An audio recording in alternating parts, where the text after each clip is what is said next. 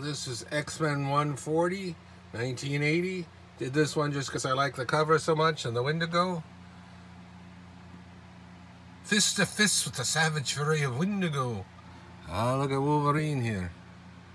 He had gotten his new colored outfit by this time. You can see on the cover corner, he still was in the yellow. And this was a continuation. You can see Guardian or Vindicator from Alpha Flight. Snowbird. Got Nightcrawler on the cover. Signed by Byrne and Austin. Look at how big he is. Oh, he's cool. They make him an action figure size too, and clicks and everything. Very cool character. Back in the day of the Byrne and Austin X-Men, we previously looked at the issue before this one, which was 139. There they are side by side. I'm gonna have an adventure.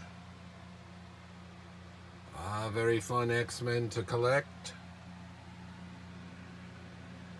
1980, 40 years ago. Where'd the time go? This is 2020, almost going into 2021, end of October.